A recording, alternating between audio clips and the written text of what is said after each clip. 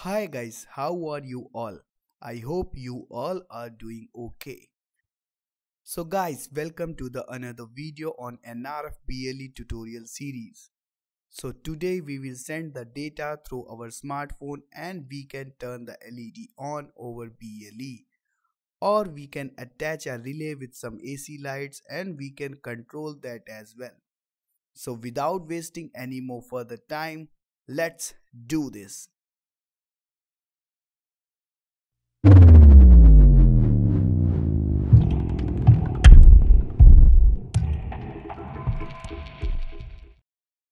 So this video is brought to you by PCBGogo.com, and PCBGogo is launching the greatest sale of the Christmas and Happy New Year. Every day PCBGogo will choose one lucky person and that lucky order will be free of charge. Also they are offering biggest discounts coupon for this year up to $155. Visit the website and grab your discounts on this Christmas and New Year sale before it ends. And orders above $60 will receive gifts as well. So visit the link in video description to get these benefits. And new users will also get $50 off coupon.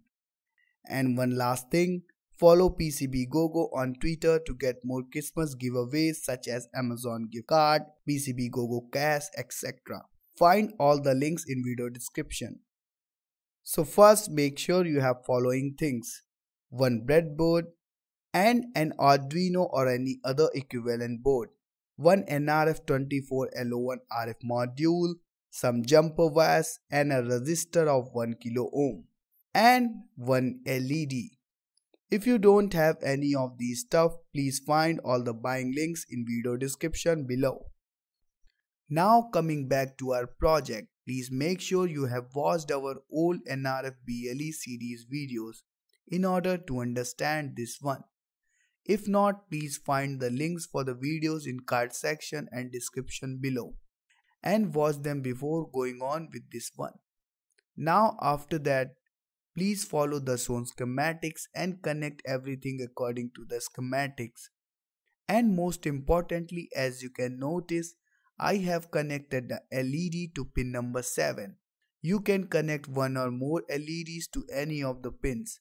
But more LED means in our NRF app, we have to create 2 advertisements per pins, which means one advertisement to turn it on and another to turn it off. So one pin will need 2 advertisements.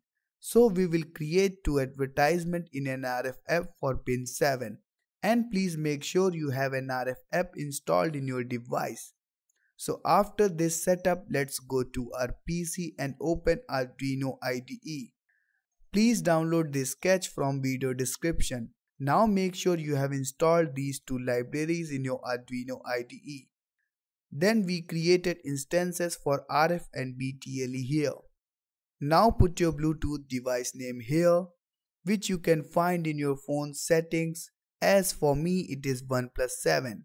Now in setup we started a serial communication and we started BTLE service as well. Now in loop we created a string to store the data, and if BTLE will listen to an advertisement, then it will convert the payload into characters and save the data in the string variable. Now after that we are checking if the string starts with our device name. And if it does, it will take the pin number from the second position character in the string.